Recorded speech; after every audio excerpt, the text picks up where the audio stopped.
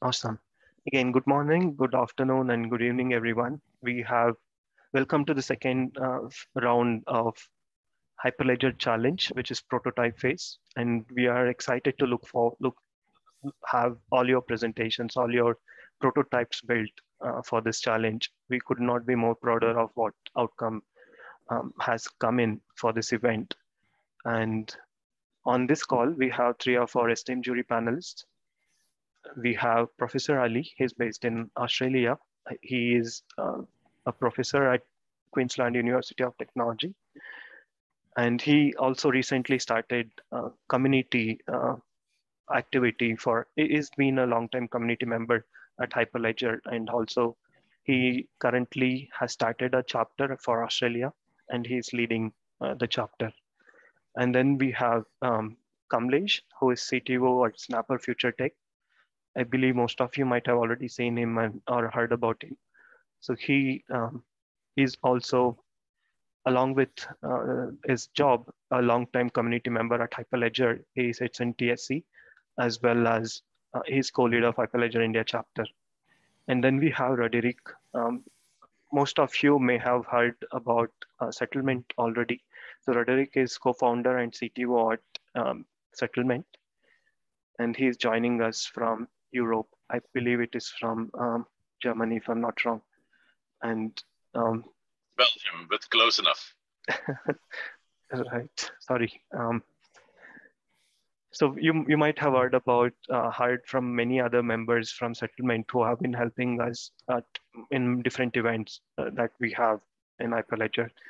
So we are delighted to have three of you on the call, and we are looking forward to your session. The final results evaluating these proposals. Now over to the team. The first team would be Anu So Long. Okay. Yeah, my name is Ramazun. I will present our project Anonymous Social Login. It's short ANOSOLOG without the N in the end. Yeah, and this is the pitch presentation for the Hyperledger Challenge 2022. Yeah, I'm not alone. So we are in the team. It's me, Ramazun, Michel Saleh, Thomas Epple, Manuel Foster. We are based in Switzerland, and what we're currently doing is we enable transparency, control, and simplicity for social login users. So what does it mean? If you look on the social login, like login with Google button, you have on the light side, these are convenient for users to register and log into web applications. But on the dark side, you have the user behaviors tracked in the services, making the user a product of social identity providers. Another thing on the dark side is the data-related needs of users are not addressed, and users still have a lot of passwords to remember.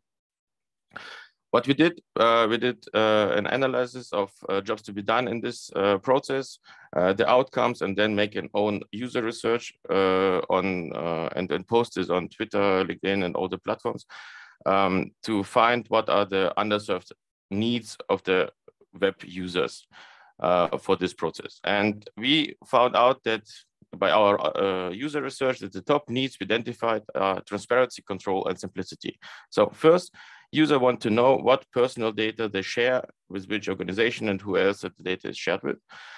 Then users want to decide and control who can see and use their personal registration data and behavioral data. And users want simple, convenient logins without having to pay by personal data, the granting of usage rights, and behavioral tracking. So, and if you look on these needs, we defined our new approach, and our approach is, okay, first, people have full transparency on the data, granted usage rights and behavioral tracking. Second, people can decide and control who can see and use their data. And the next point is, in our approach, people can simply and conveniently log into web application without paying with personal data, the granting of usage rights and behavioral tracking. So in short, our approach is login without Google button. So we want, by using ANOSOLOG, people can simply and conveniently log into web application without paying with personal data, the granting of usage rights and behavioral tracking, and have full control of the personal data and the use of this. And if you look on the technical basics, we want to go with self-sovereign identity concept to solve this. And therefore we used Hyperledger Aries project to implement this. So first we use the self-sovereign identity concept to bring ownership to the user social login back to the user. Then we want to provide an issuer, which is provided by a trusted partner like Linux Foundation. So we build an identity issuer that outputs the data from a social login as a verified credential. And we want to make a verifier that can be easily integrated into existing web application using OpenID Connect standard or SAML to enable registration with this issued verified credential. And this will be the open source project. And we want to offer in addition a support on time material basis or as a service for the integration. So there are two components. The first component is the issuer. And here we just transform the OpenID Connect connectors from the social logins to the verified credential through DITCOM using the AWS Cloud Wallet. And on the verifier side, we do the same, but other way around. So you verify the verified credentials through the AWS Cloud Wallet and create a token using the standard protocol SAML ONDC to integrate this in web applications. Why our solution is unique, we seriously focus on the true user needs, and we want to do the constant research on those needs and know the needs, and we are driven by the urge to create something meaningful to the world. This strong focus on true user needs will ensure that users will trust in our solution and love the way we give them transparency, control, and simplicity. So, as I said, the central identity provider cannot track any user behavior. Users can immediately see in the NSLog wallet where they have logged in with all their accounts and which usage rights they accepted, and they can revoke granted rights to use. The real user needs are in focus instead of monetization of user behavior. So, and let's look on the demo. Here we start to see the platform. So you look in with the login with Google button, and here's Michelle is already logged in. And what we did after creating and getting the data from Google, you give this data as a verified credential into the wallet of the user.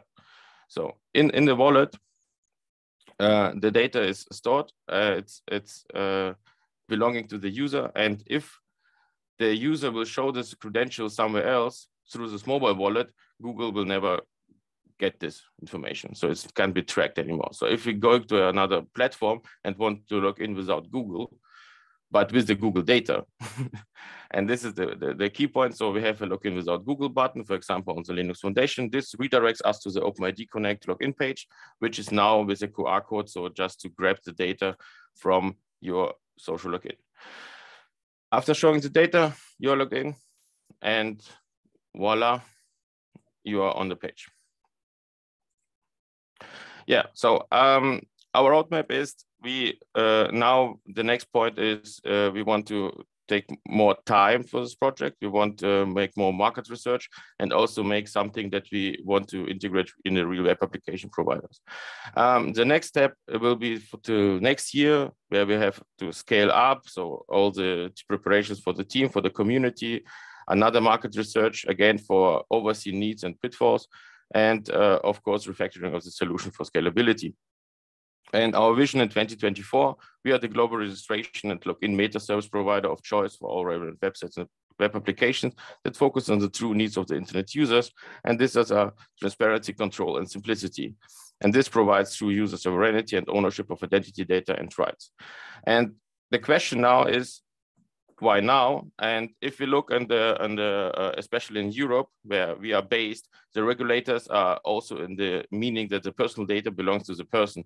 And this means, and the behavior is also personal data. So if we look on the EDIS proposal 2.0, the Swiss government, the data protection laws, especially in Europe or California, you will see that this is the way to go if you think about identity providing. The next thing is, after the major data protection scandals, the awareness of the personal data by the web users has increased enormously. Then we did our own research where we just clearly shows that transparency, control, and simplicity are now the three most important and underserved needs when it comes to logins, usage rights, and behavior tracking. And do not forget that psychological motivators behind the crypto and Web3 are also clearly indicate the strong trend that ownership of control of identity and data will come back to the user. So away from central solutions, now it goes more decentral. And also, if you look on another studies belongs to digital identities, here's one done by Jack D. This is also showing and supporting our hypothesis. So, and everything, every sign shows that now is the time for the Solok approach. Thank you.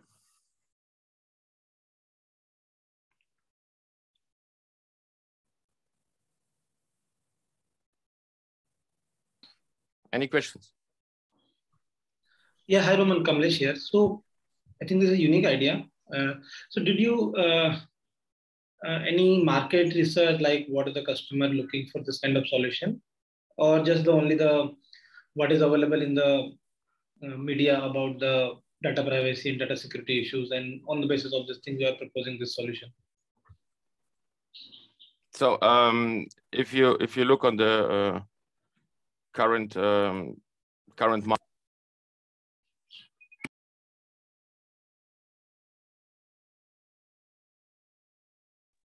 We lost your voice, Roman. Yeah, I think we lost.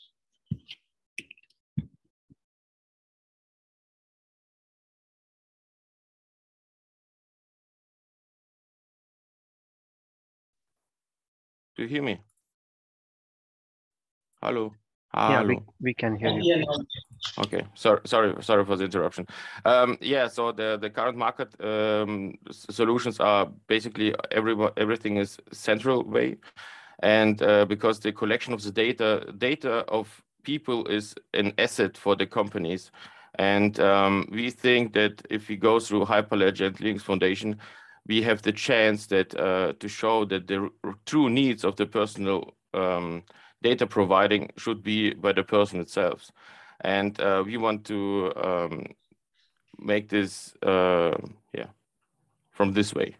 Yeah, and the last question, like, what are the different competitors in the space who are working in the similar SSI-based authentication and passwordless authentication? The competitors are basically, there are some people who are doing self-sovereign identity, but they are focused more on the B2B level and not on the user level.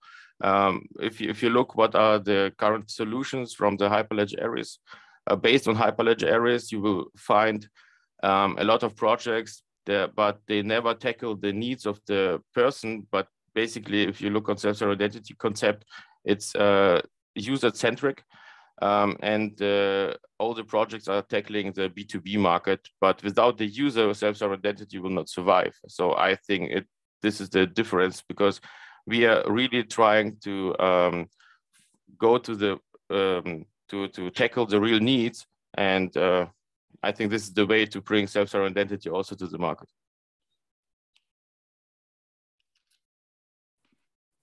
Okay, thanks. Where are the verifiable credentials stored in your application? Is it in the mobile app, or is it on the Ares? So basically, it should be in the mobile app, because the personal data belongs to the person. If you so the Hyperledger areas store the verified credentials also in the wallet itself. So it should not be the way that we share the data somewhere else or on a storage provider, because in here in a Solok approach, we want to look only on pretty low level of assurance logins. So here we want to tackle the needs of the typical web user and all the processes in the logins that he is doing every day, and not like the electronic ID where you, I don't know how often you need this in the year, but here we really want to say that people should use self-sovereign identity to log in the everyday life. And the level of assurance is not the highest one. And even in disaster recovery, there are some backup approaches. So I think this is the way to go, to store the data really by the person and to give them more trust, because he controls everything there.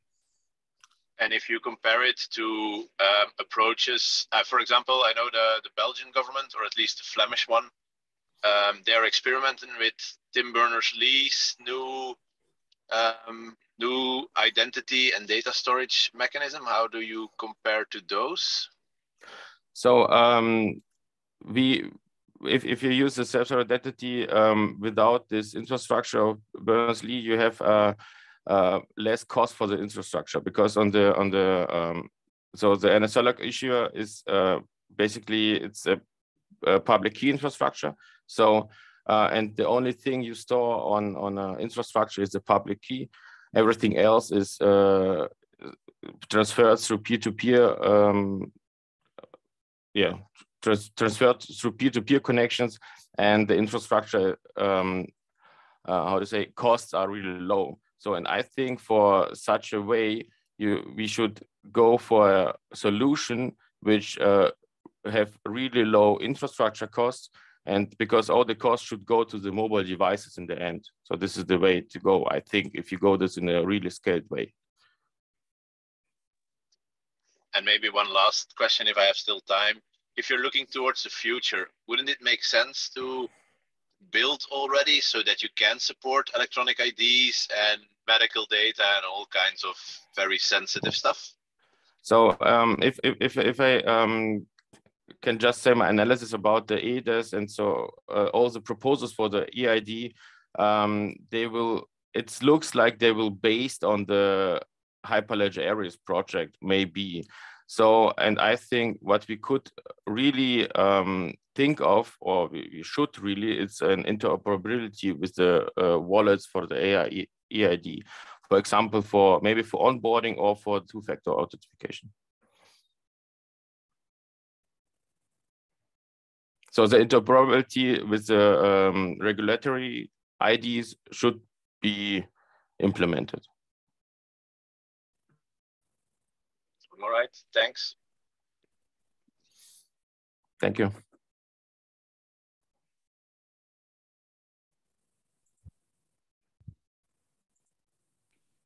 Awesome. So if there are no more questions, thank you, Anosalok. I think we are on time as well. Yeah, Arun, so what was the project ID for this team? Project ID is 7. You can fill in for the team 1 session within that sheet that was shared. Okay. So you can go by team 1, team 2. I'll fill in project ID. Okay. And I think as per the evolution, I think they want to open source this to the Hyperledger Labs or not? Or you can fill out that letter. Yeah, so we will do the verifier as a lab. The problem now is to find the time, because now we get this email like a couple of days ago, and we will do this in parallel to the launch phase. The verifier will be Hyperledger on the Hyperledger lab. The issue or not, because the issue is something we should provide with a trusted provider where people really, so with a supporting by a trusted provider or trusted partner like Linux Foundation or Hyperledger, so the community trusts in this. The verifier instead is more integratable, and this is something we will give out and really have to look how to integrate in all the web applications. So the verifier part will be on the Hyperledger lab. The issuer part is maybe less interesting for the implementation. It's more or less the interesting part is the governance about this and the trust. And here, I think with the Linux Foundation support, this is the way to go. Okay, thank you. We'll go with the next team now, and the next team is Ashal Reviews. So team, if you are on, please present your screen. All the best.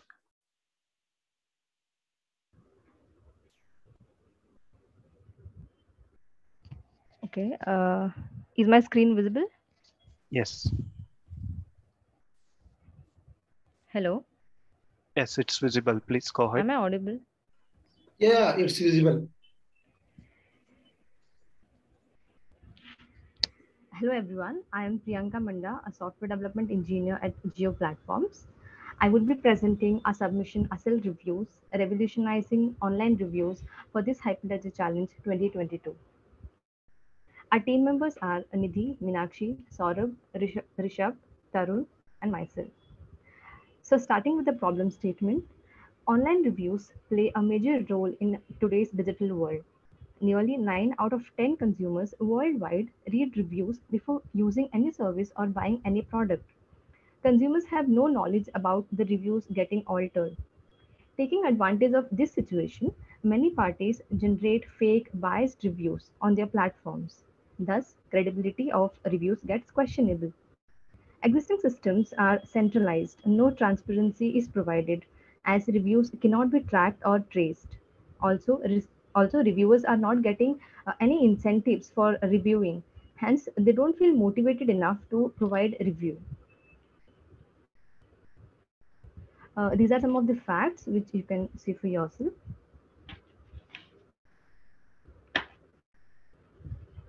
So our rescue plan here is Asal Reviews, a blockchain plus AI-based solution. And our motto here is trust more, buy more. So coming to proposed solution, being a blockchain-based solution, it is a decentralized platform that provides transparency, trust, a platform where the opinions of every customer are valued and noticed. We will be using AI to filter out low quality fake reviews and make honest reviews eligible for rewards. Thus, we do have a reward system in which we will be providing incentives to customers for their honest reviews. These are some of the major benefits that Asal Review provides.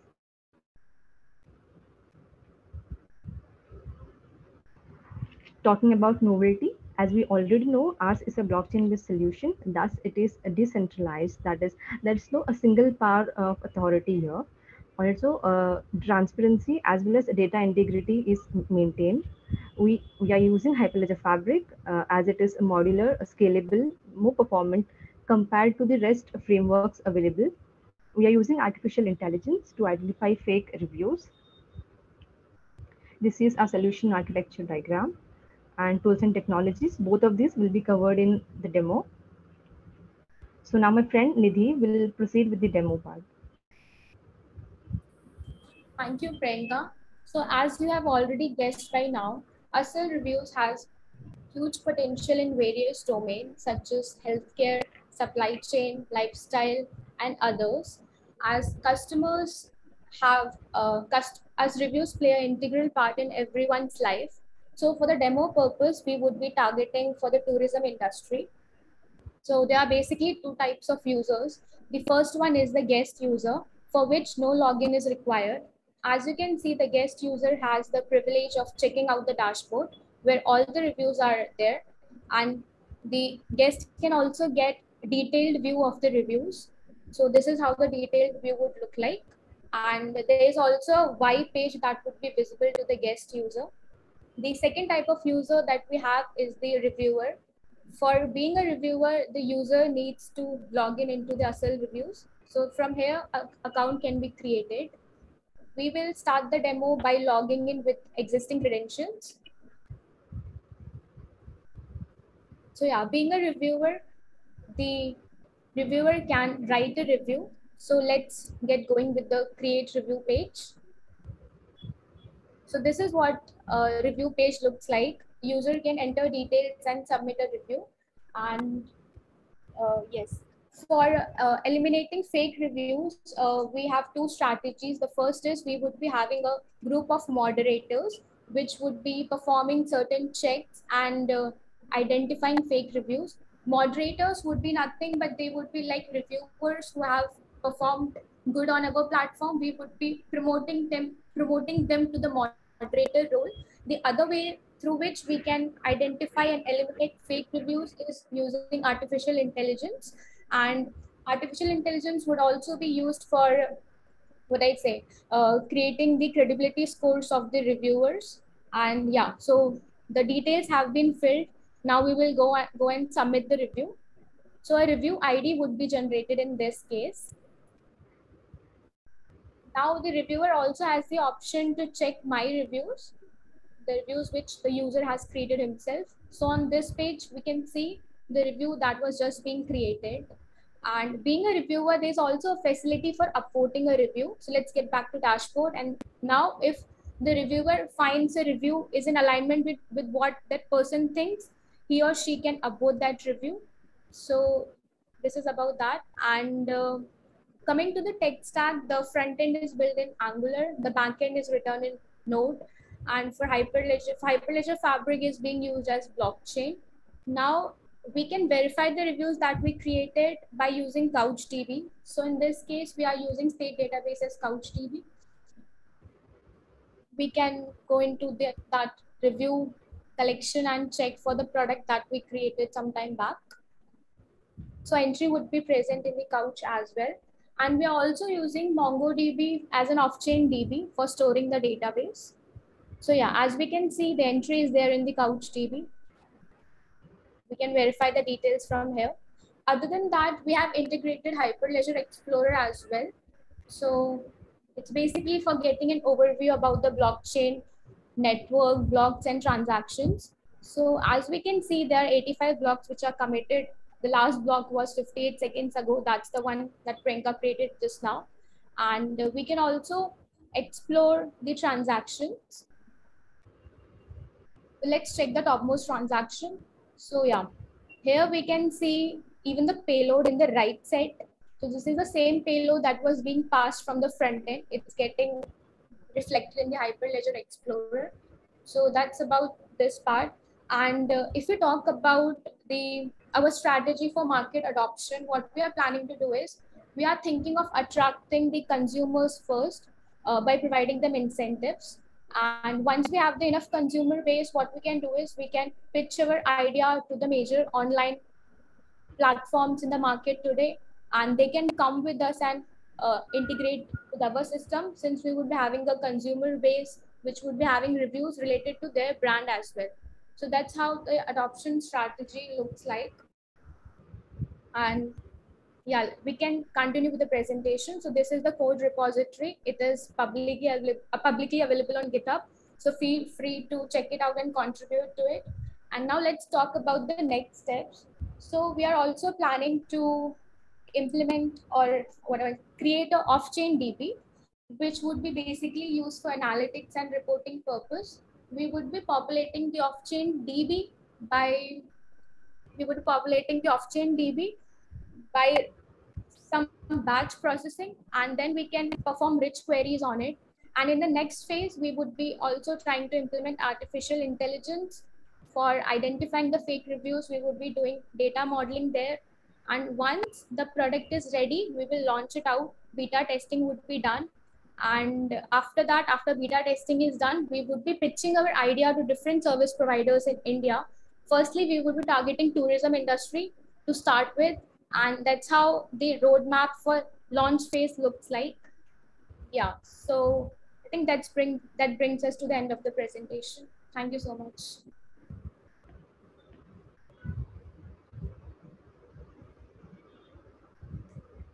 So thanks for the presentation.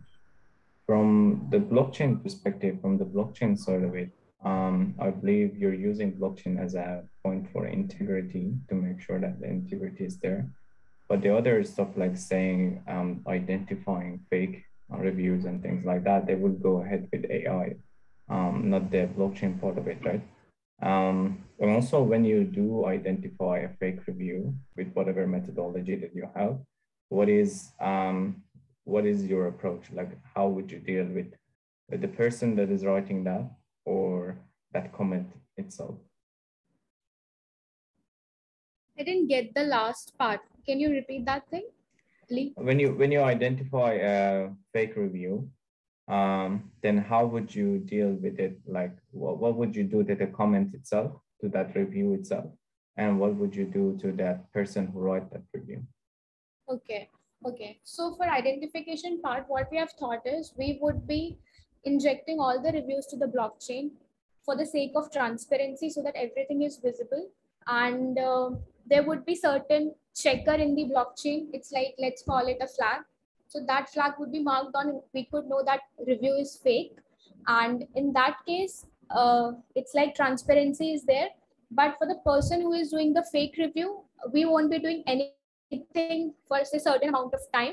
But it's like, if that person is indulging in such sort of activities for long, we will try to restrict his or her access to the platform. Yeah. Does that answer your question? Yeah, cool, thanks. Could you maybe elaborate a little bit on the economics behind it? Because you're saying you're going to give out incentives. Where are they coming from? Who is paying for them? Because traditionally in these review worlds, it is the websites that show the reviews, the ones that have the economic incentive to do something with them, that both have the money and not necessarily the will to remove fake good reviews. So how are you funding these incentives to build up that customer base? Okay, so for that, of course, we would be providing some sort of rewards, but that thing is not yet finalized. We were thinking about implementing some forms of fungible tokens for that.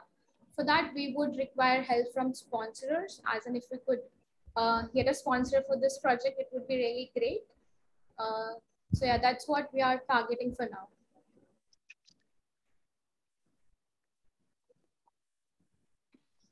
Yeah, thank you, Nidhi, Priyanka. It's a nice presentation. And I'm thinking about the blockchain network perspective. So how we can justify, like, what are the different stakeholders in this blockchain network?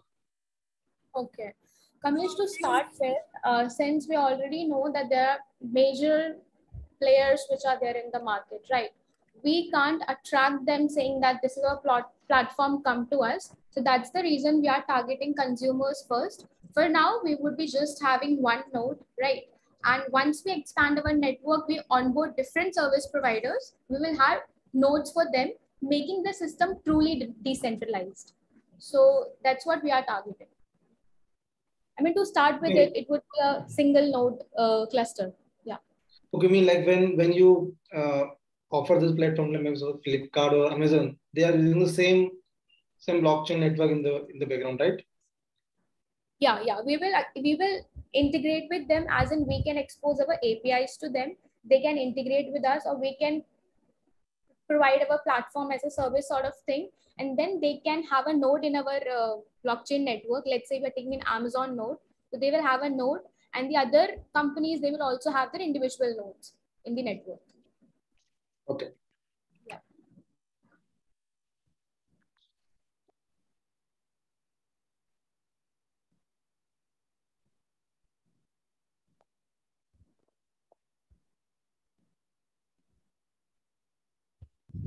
All right. If there are no more questions, maybe we could go to next presentation. Jury, any more questions? We still have about 1.5 minutes left.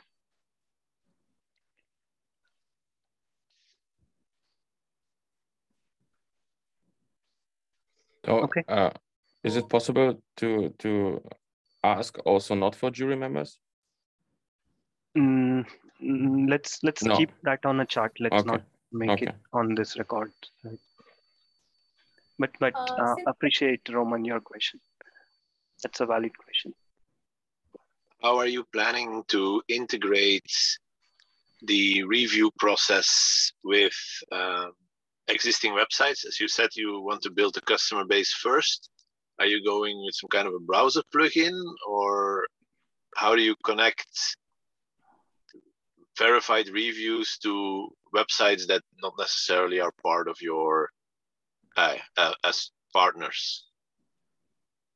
So that we are thinking of exposing APIs to them, as in we can have some API set. So as soon as a customer posts a review, so that it would be like an API. So the entry would be created into blockchain corresponding to that review, which the customer is posting on their website. That's what we are planning to do. It would be like a generic API which could be exposed to different platforms out there. Or if required, if required, we can work. Yeah, also. Might be a stupid question, but why would let's take Booking.com with all the fake reviews and 7 people booked this 3 seconds before you stuff? What would their incentive be to spend time and money on developers to integrate that API? Okay, that's not a stupid question. That's a very good question, I would say. So in this case, what's happening is that's the reason we are targeting consumer base first. If we have enough consumer base on our platform saying that this is a platform which we trust and rely on, the online platforms would want to join our platform in that case, right? They will want to be part of Hustle reviews. So that's the reason we are targeting consumer base first. It's all about the consumer base. If you go to booking.com and you don't find anybody posting reviews there, so you know how it is, right? So I think we are targeting consumers for that reason, and that's how we would be planning to do it. Once we have consumer, we are good to go. So, and it's also like the consumer post reviews for different brands, right? So there is a section for brand. So let's say if you're a consumer and you post review for Amazon, right? So we can build some reporting sort of thing, and we can pitch our idea to them saying that these many reviews have come for Amazon on our website, right?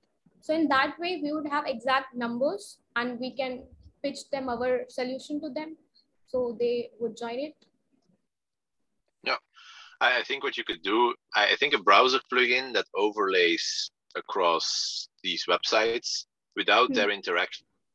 And then you can add buttons to reviews. You can add just like an overview of, okay, look, these ones were reviewed by us. I think that would make sense, because then you don't need the cooperation of the bad actors to make it work. Yeah, Roderick, point taken. We will explore that part as well in the next round. Thanks for the suggestion. Thank you, team. We will have to wrap up because over time. We'll go to our next theme. Okay. Thank you, Judy. Thank you, everyone. Thank you. The next theme would be Electrodo, climate-related risk and sustainable asset management. And I hope the team is ready. And if you can stop presenting. Yeah, I'm ready. Thank you. Now Yeah, Tim, whenever you are ready. My screen. Yeah. Do you see my screen? Yes, we see it. Yeah. Hello, colleagues. My name is Roman Kravchenko. I'm CEO of Ideate Solutions, and today we present our product Electrodo. So in post-industrial world, we need to rethink and rebuild our financial system from traditional profit-oriented approach to sustainability-oriented approach. So that's why we created Electrodo, a software service that converts climate-related risks and carbon-related assets into new financial outcomes, into new sustainable value. Briefly about our company, we are a software engineering provider and specializing in industrial blockchain-based solutions in energy and fintech domain. Primarily, we create solutions for green finance domain. We have headquarters in Ukraine. We are from Ukraine, and we have a representative international office in Singapore. And in Singapore, we participate in National Singaporean Center of Innovation for Energy Collabs, partnering with Singapore Institute of Technology. And in Europe, we are partnering with Energy Web Foundation to create open source blockchain-based platform for energy companies. And we have also partnership in Ukraine. This is our team who involved in building Electrodo, and we are we have a great team of engineering guys and guys who focusing on entrepreneurship and business development. And what is the problem statement that we try to solve?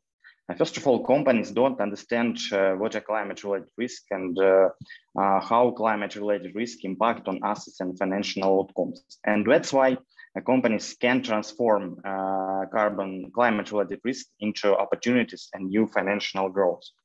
So our proposition is Electrodo. So this software service for climate-related assets and risk management to increase enterprise market value based on providing sustainable business models. So our solution is a platform for ESG data and context management. also for gathering data and processing data and generated sustainability ESG reporting. And this data we verified by using blockchain technology from Hyperledger Fabric. And finally, we are building like green finance engine for working with carbon-related assets and provide carbon-related asset management services for managing different type of assets like carbon credits, green bonds, etc. This is our general solution system design, and we use Hyperledger Fabric for building the decentralized autonomous organization inside our platform. We use open source context broker Fivara for gathering, processing data about ESG data and provide this data for consumers like financial institutions. And on the prototype stage, we are building blockchain-based and IPFS-based data management system and we want to show the principles of gathering, processing data and verifying data using blockchain. So we can trust this data, ESG data, and can share this data for financial institutions, for example, for insurance company, for banks, or institutional investors who can assess this data and assess climate-related risks for companies. And by using Electroda, companies can attract green investors for funding because investor can assess ESG risk inside this asset. Companies can avoid carbon taxes, for example, CBAM and European Union, and get lower issuance cost, and as a result, increase in enterprise market value. Our novelty, we name our novelty as Green Finance Engine, and Electroda brings together industrial enterprises and institutional investors, different financial institutions, and convert carbon-related assets by gathering and collection and processing ESG data into new liquidity for green finance market. So our goal to tokenize ESG data and tokenize carbon-related assets.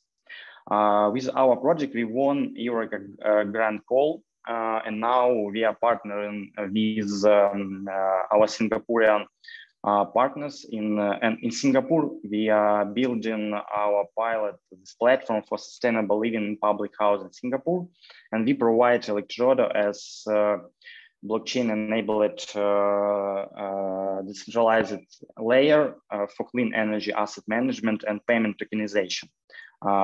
So our platform motivates for consuming clean energy, and we provide end-to-end clean energy traceability and asset management for this one.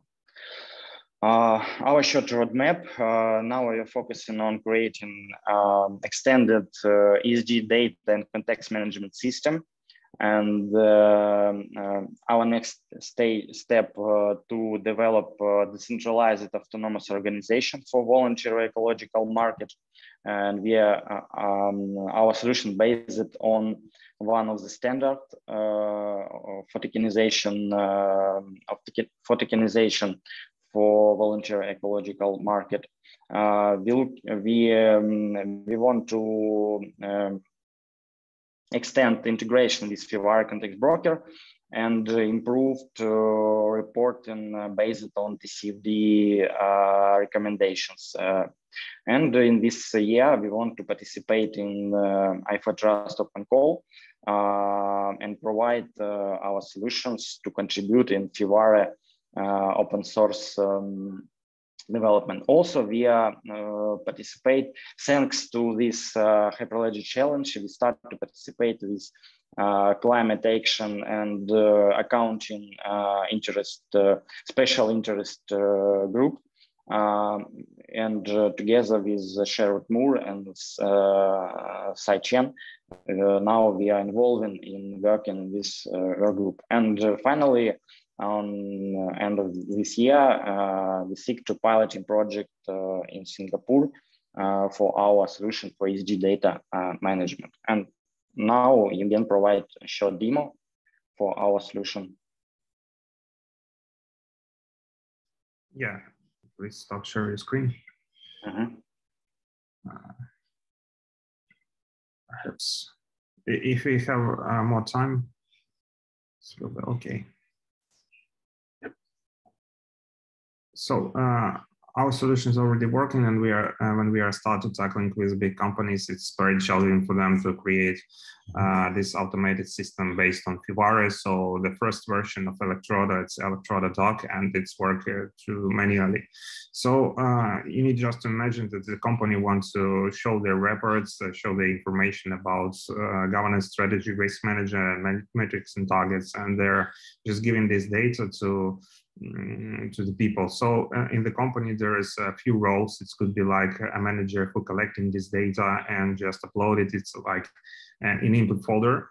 And the second manager who has who working with this data, who calculating all the influence in our world with carbon information. He calculated this data and uploads the second document in here with calculated information, and that's all help them to create sustainable and open to everyone this information and the documents. So our solution just could create different folders right now, give access to different folders and to different persons and people. Just like its test user, he have only input data folder where he could just upload some information, just like this. I'm going to show you.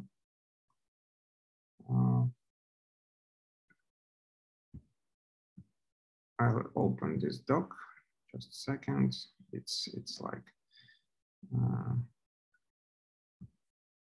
I'm uploading here, and the second user just see this input data. He could just download it, and based on this data, he could calculate all the emissions. And one of the interesting features we have ability to upload energy attribute certificates right here. So the user just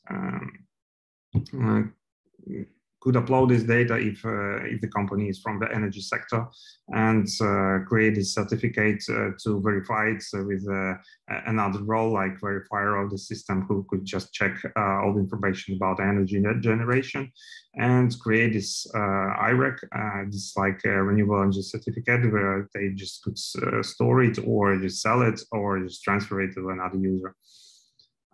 Well, something like this.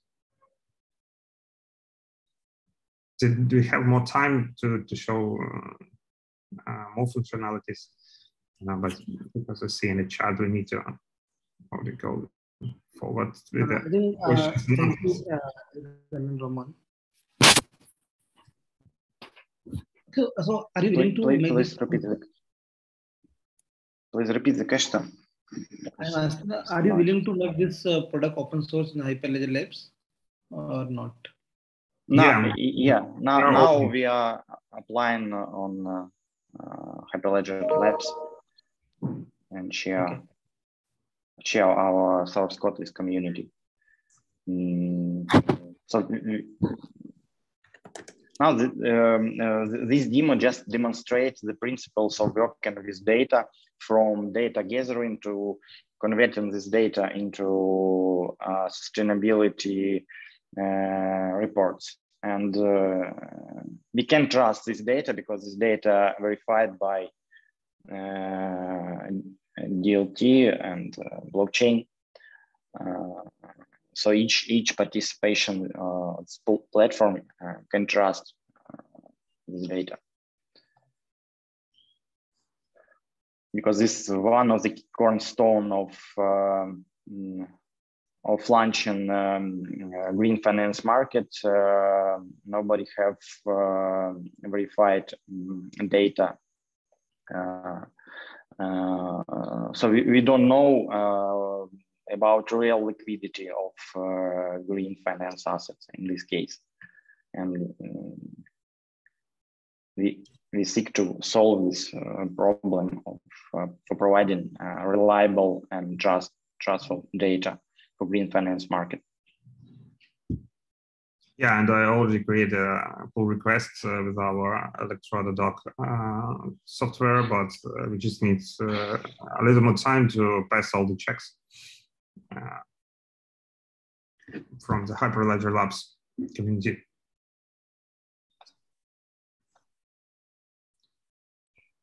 Jerry, 1 more minute left. Please wrap your questions soon.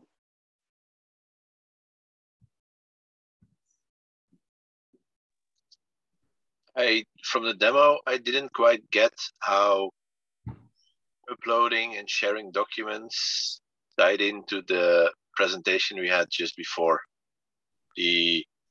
How can you make this a financial tool?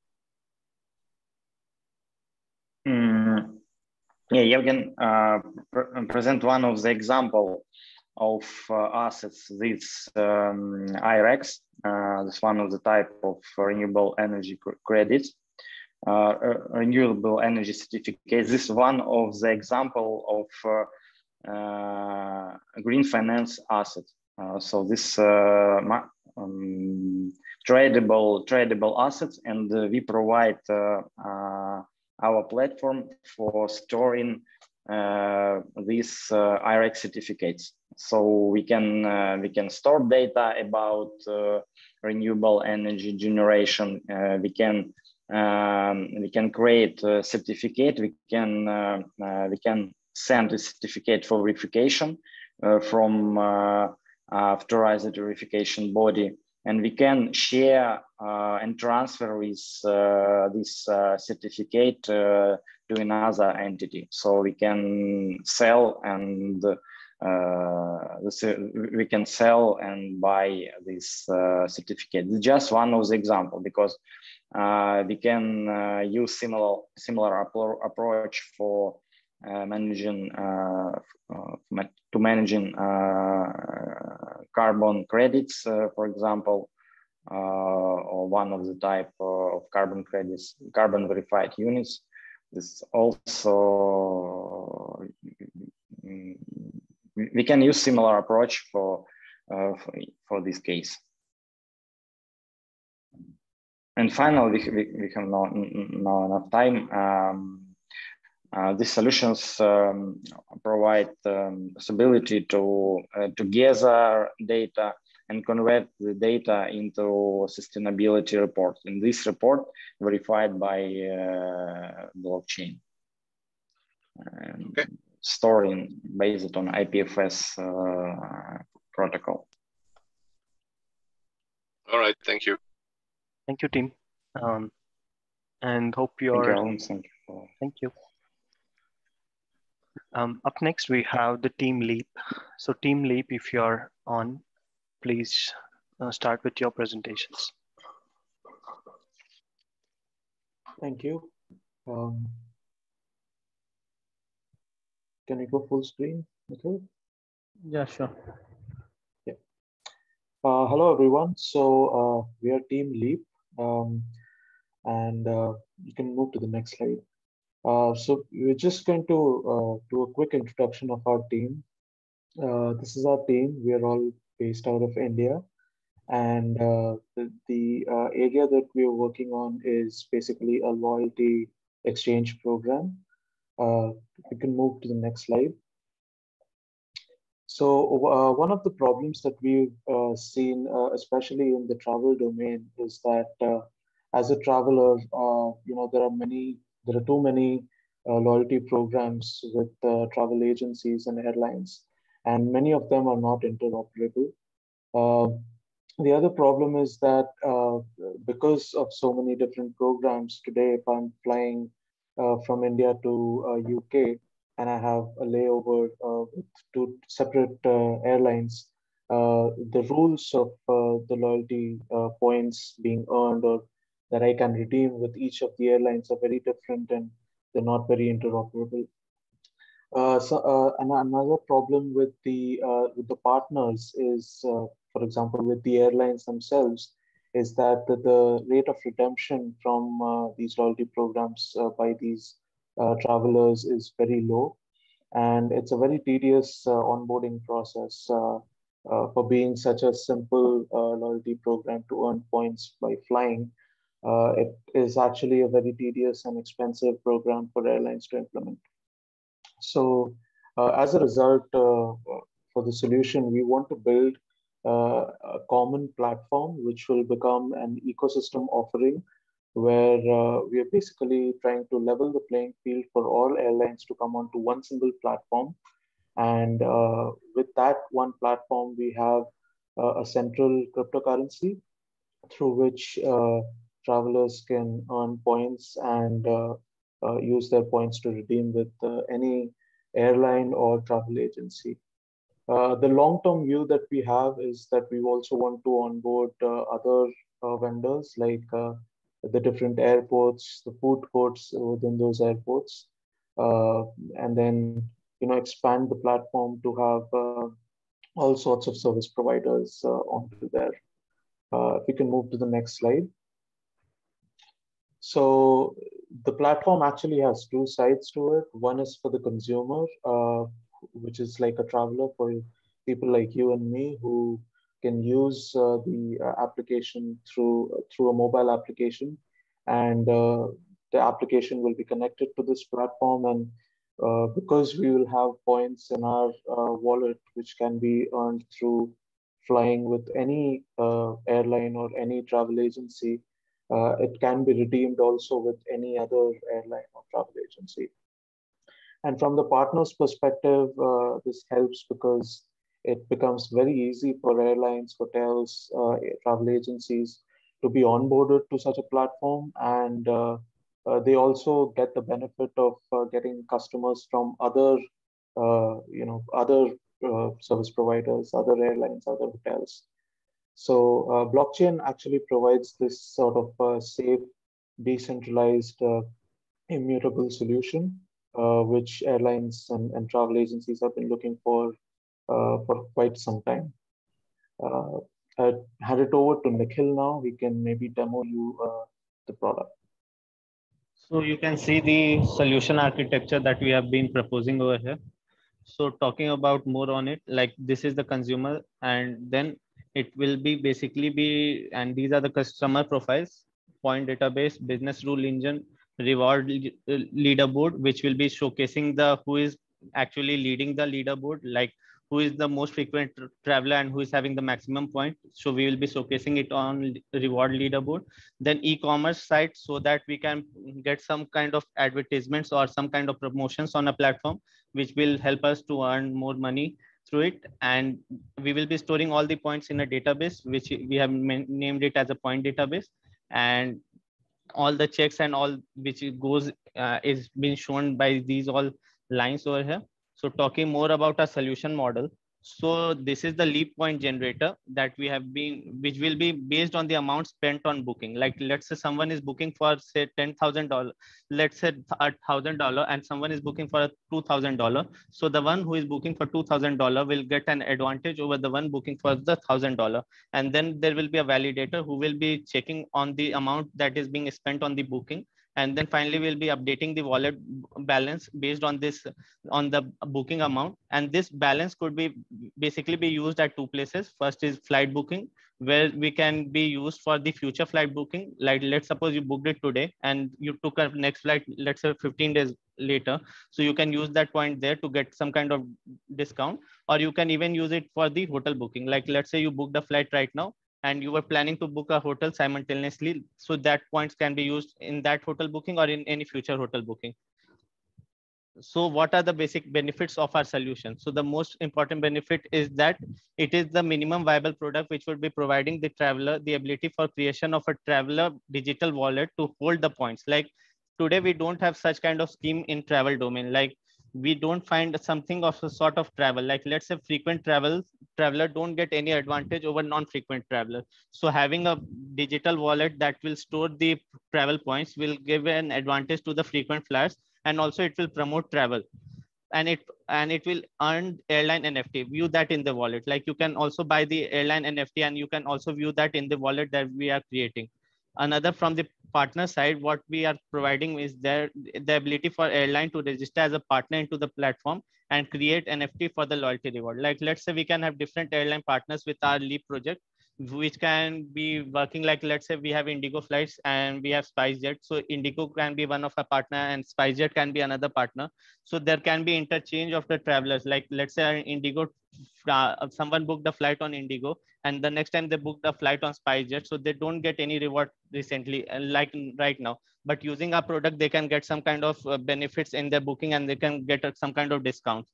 So what is the basic uniqueness and novelty over here? So the most uniqueness is that these are the reasons for that the existing solutions are inadequate. Like currently there is no travel wallet as such, but we are proposing a travel wallet, and every transaction is based on blockchain, which will be providing the extra edge of security and everything else considered that the blockchain provides. Another thing is that there is no open source trustworthy real-time reconciliation process, and also there is no integrated platform that travelers can use to consolidate the travel loyalty point.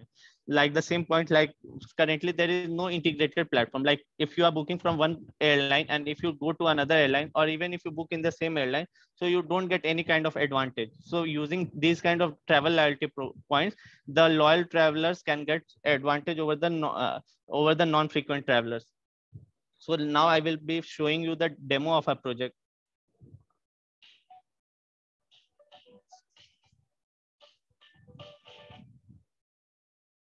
Good morning, everyone.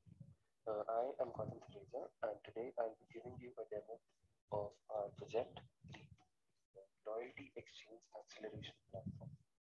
In this, we are providing free points to anyone who is booking airline tickets, or cabs, or hotels using blockchain technology. Initially, creating a new account. Now, we are choosing the role as user. We can also choose the as host.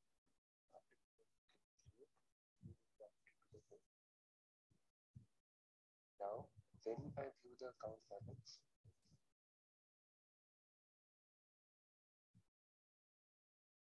of cast2, since that is what we created, cast2 has coin balance 0. For cast1, we have set the coin balance as 100 so that we can do the transaction. And for airline, since we will be doing the transaction with the airline, the balance is 0 as well. Now, going back to the after we now we'll be doing the new booking from cast1 to airline 1. We do a transaction of 100. We will select redeem as yes. By this, we mean that we are redeeming the coins that the customer has. So the customer currently has 100 coins, so all of them will get redeemed. Now, we have booked it. Now we expect the airline balance to have been deducted, to have been increased to 100 since the transaction was made. Customer balance, instead of going to 0 after 100, it will be going back to 5 because the customer will receive a cashback of 5%. Now we will check the account balance.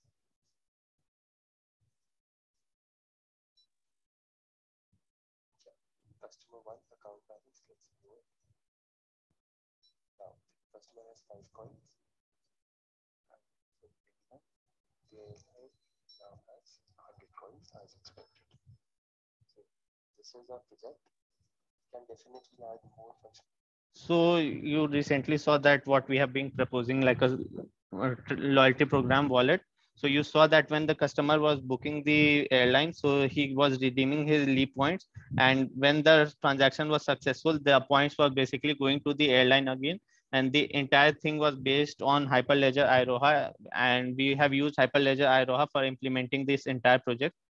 So talking about that, what are our next plans and what we have thought ahead? So the growth roadmap, which we have targeted for the next month, July 2022, that we will be defining a prospective customer list and demo, explore the partnership opportunities for funding the growth stage. And the target for September 2022 is that giving the leap point not only to travel booking, but also on other purchase to promote travel. Like you can be purchasing some kind of food items at the airport, or you can be using some kind of facilities at the hotel which you have booked. So over there, we can also use the leap points. Also, we will be making an expiry date in the wallet balance. Like if you are not using, let's say, like if you are not using the leap points for 3 months, then your wallet balance will be restored to 0 points, and you will be persuaded to travel within the 3 months. And we will be giving the more points to people who will be using our wallet frequently. So as a promotion to incentivize travel. So with this, we come to an end, and we are open for any kind of questions. Thank you.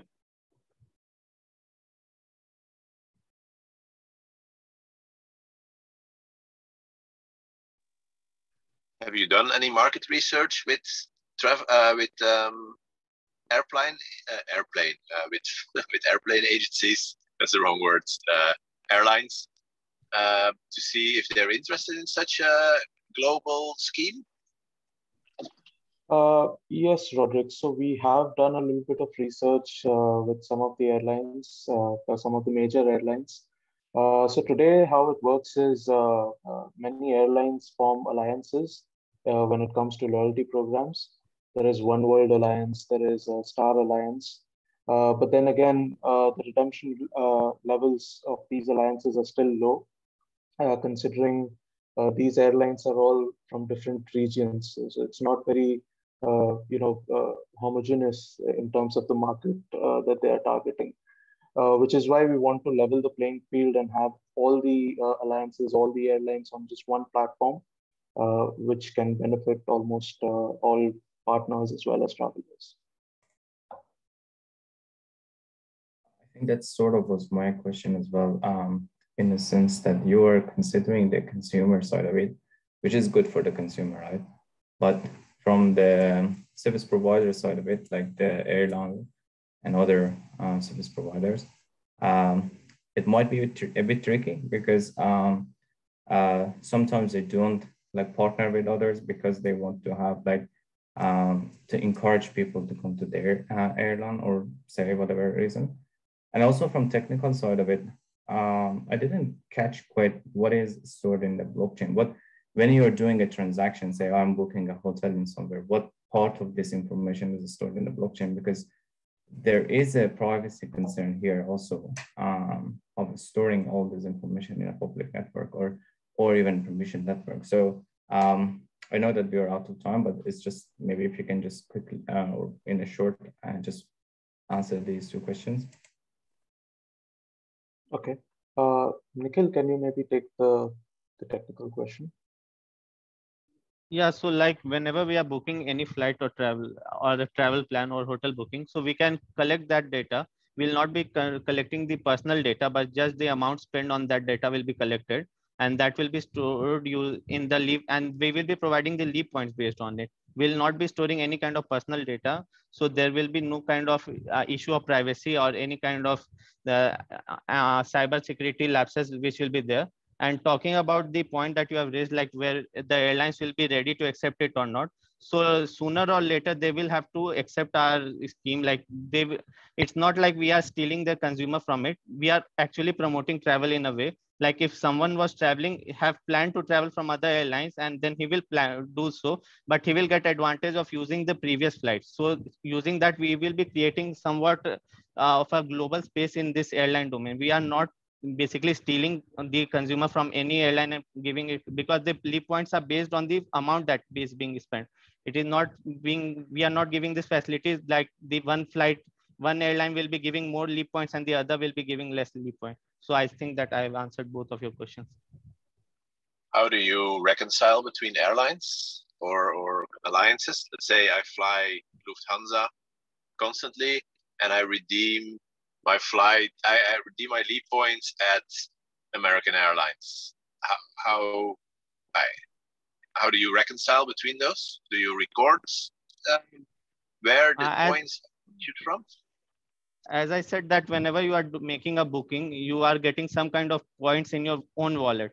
So we are keeping a track of the amount that is being spent on your travel. And so when we are redeeming it using the Leap points. We are not redeeming it using any other kind of currency, and we are using cryptocurrency for redeeming and getting the discounts. So we will be talking with airlines to accept our plans, and so there will be kind of a global harmony amongst airlines, and those airlines which accepts our point, we will be going forward with that. Okay, thank you. Thank you. Thank you. Up next, we have the final team for the day, Project Juno Moneta. So if you are ready. Thank you, everyone.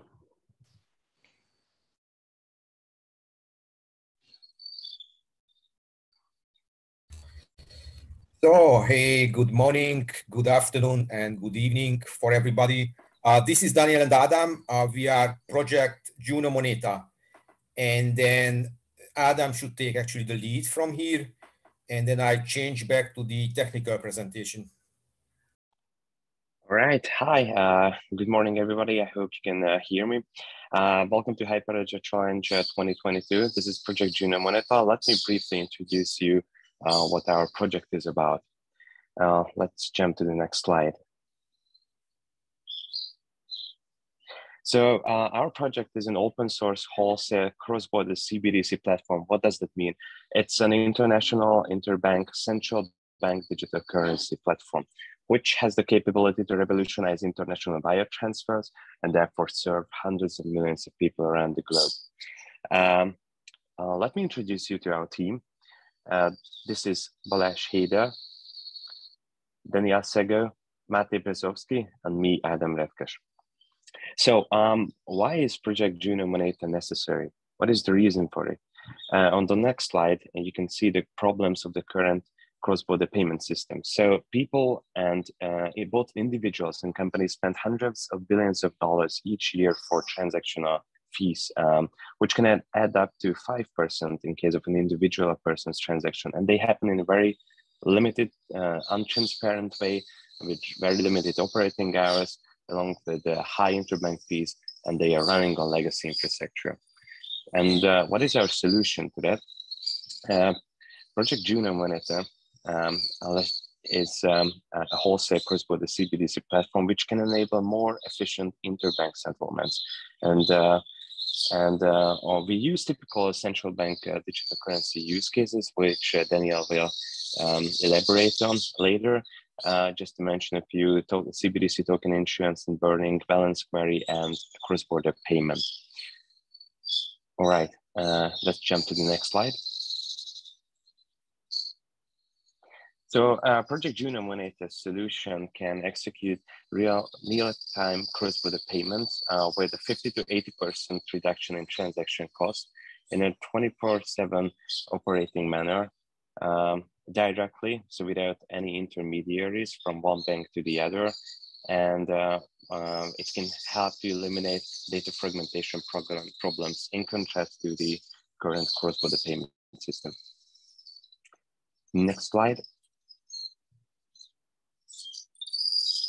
Project Juno Moneta is an open source project. So let me tell you why it is better than the current payment market infrastructure provided solutions, because it is adjustable for every monetary authority's jurisdictional needs. And this project is backed by both the Ethereum platform and community, and both the Hyperledger community through Hyperledger Bezu that we utilize. And at the end, it will be a supervised payment system built on distributed ledger technology, which is one of the fastest developed transactional technologies on the planet. All right, and let me pass the word to Daniel to introduce you the technical parts and have a short demonstration of our prototype. So awesome. Thanks a lot. So what we have from a technical side is a simple demonstration that was prepared for this challenge.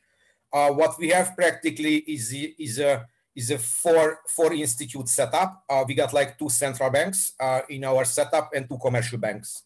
The 2 central banks are the Hungarian Central Bank called Magyar Nemzeti Bank and the Chinese one, that's the People Bank of China, and the two commercial banks are OTP, that's a Hungarian bank, and Alibaba, which is actually not a commercial bank, but as far as I know, having some commercial bank activities as well.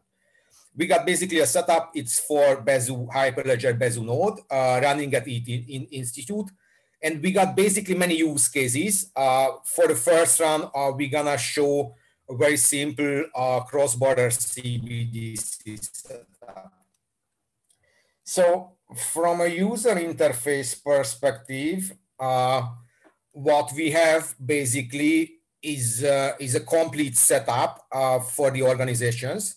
So as you see, basically, we got like administration user interfaces for like central banks. That's like for the Hungarian Central Bank, and that's for the People Bank of China. Having a lot of stuffs that you can set. Basically, most of them are for governance stuff. So you can basically allow or disallow, whitelist or blacklist each and every account and each and every activity. What you got some user interface for the commercial bank side.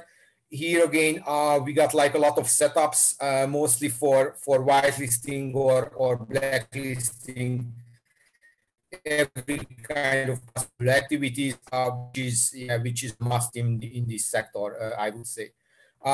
And basically at the end, we got something which is a CBDC balance. So this is like a CBDC balance. The Hungarian bank, commercial bank OTP, having like 7,000 CBDC, and then basically commercial bank Alibaba having like 3,000 CBDC. So if you need like more CBDC, what you can do basically, let me just change to another other account. This is like basically the Hungarian commercial bank side. So basically what you have to do for the first run, you have to require CBDC from your central bank. It is carried out with the connection basically of RTGS payment system. And as soon as you require some CBDC, then basically the central bank can mint you some CBDC. So that's the use case. I won't show every steps here because of our time limit. But basically, I mean, if you require some CBDC and having some CBDC on your account, then basically what you can do is transfer the CBDC. So I will show just one transfer. We got like 7,000 CBDC on the Hungarian commercial bank side and 3,000 on the Alibaba side. So let me just transfer basically some of it. It looks that way. We use Bezu, and basically this demonstration is set up with MetaMask, which is certainly a no-go in an institutional environment. So what we will do basically, we will set up institutional wallet in the next phase. But at the moment, for the sake of demonstration, it's running basically just with MetaMask. So theoretically, the transaction is confirmed. So what we basically should see that we get like 1,000 CBDC less on our Hungarian commercial bank side, and we got like 1,000 CBDC more on the Chinese commercial bank side. So that was the demo. It's way more complicated. So we could like demo 1 hour as well, having all the functionalities. Just from a technical perspective, again, it's a distributed ledger-based solution. It's built up with Hyperledger Bezu. It's a modular design, fully open source. That's not just one use case, but several other use cases as well, including not just CBDC, but like digitized commercial bank money, payment versus delivery, and stuff like that. So on the roadmap, we set up our first demonstration, and during this challenge, we will extend this with further prototype things. So further prototype use cases like with atomic cross-chain swaps, payment versus delivery, and some foreign exchange functionalities as well. And then basically we plan to have an evaluation phase at the end of the year. We got 2 tough things from a technical perspective. One is basically privacy, and the second one is speed, is efficiency.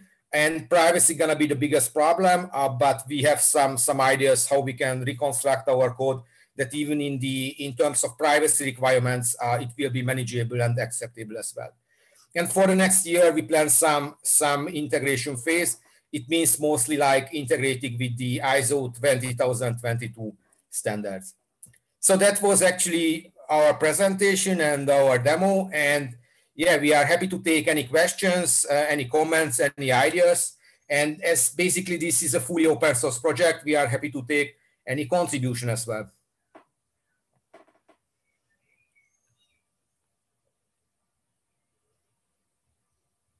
Okay, so given that finance and sort of cryptocurrencies were the first applications of blockchain, where blockchain been introduced by those, and this area has been, there are like lots of works done in this area. So how would you compare your solution with the already existing solutions for the same problem? And what do you think would make yours different from those solutions? It's quite easy if we compare the cryptocurrency solutions to a central bank digital currency solution. It's written in the definition. The central bank digital currency is a currency which is governed by a central bank. Cryptocurrencies aren't governed by a central bank. So they are very good unsupervised solutions for international wire transfers, but there aren't 7 billion people who who have enough trust in cryptocurrency transactions on an international scale. They use commercial bank money, and they use central bank money in form of cash and in form of account money. So what we wanted to do is to leapfrog from cash usage, from international commercial bank money to central bank digital currencies, it's a safer manner to conduct international wire transfers.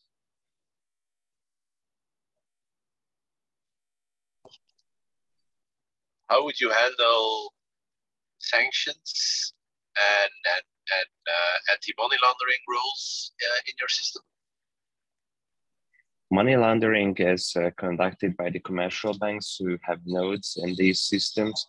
So, when you initiate an international wire transfer now in the current system, your commercial bank will check if all the necessary AML or KYC proceedings have been made. So it will be the same commercial bank anti-money laundering and commercial bank know your customer processes will happen. And on the other side, the sanctions, you cannot really avoid sanctions in this system because payment system sanctions are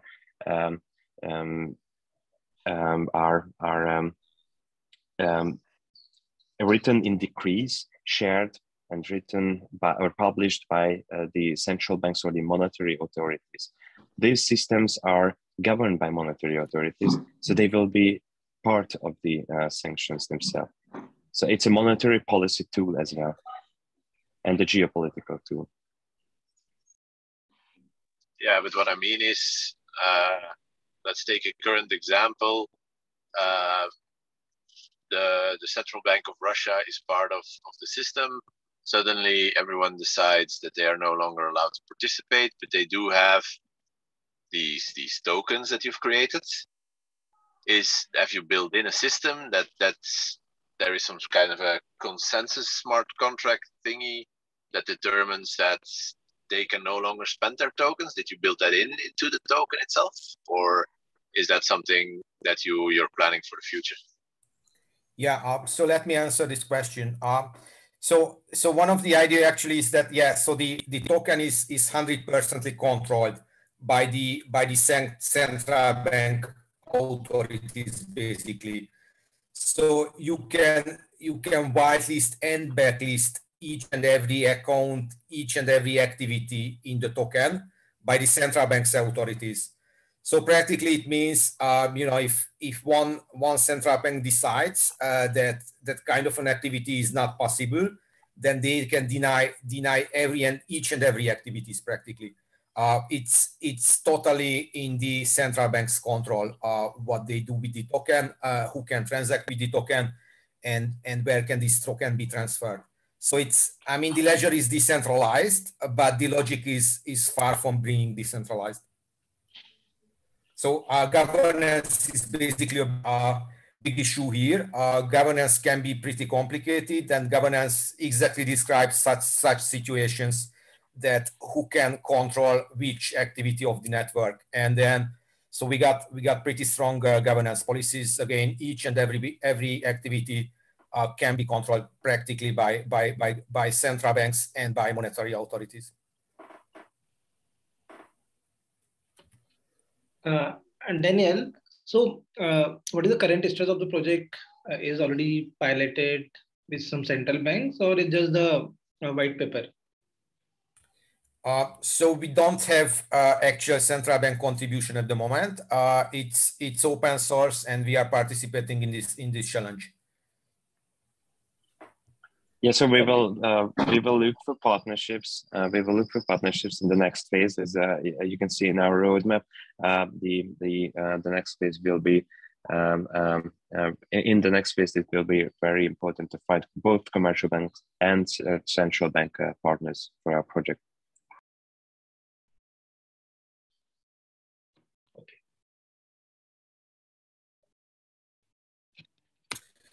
Just as an addition, so actually we get one more use case, which is called digitized commercial bank money, which is a direct contribution between banks, basically. So we might not need for that use case actually central banks as well. So one way of doing business is like evaluating use cases, such use cases, and then taking a look with which use case can we do. I mean, real business first.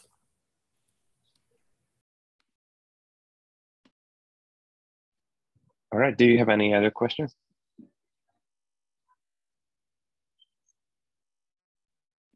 The last question, it's open source and planning to contribute to the Hyperledger labs.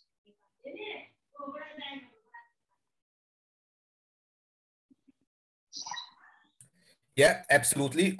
So it's open source at the moment in my account, but we are planning to set up a Hyperledger lab with that, and it will be fully, I mean, it's already fully available, but it will be fully available as a Hyperledger lab for the whole community. Awesome. Thanks, team. And that concludes our presentations for the day. And I know, thank you again to all the teams for participating, and thank you also to all the jury members for evaluating the proposals. We may take 1 or 2 more days to accumulate results from all the jury members and select the top teams who will be moving to the next round. And for the next round, which is launch phase, so we will also inform additional instructions in an email. So that concludes the prototype challenge evaluations. Thank you again. Thank you all.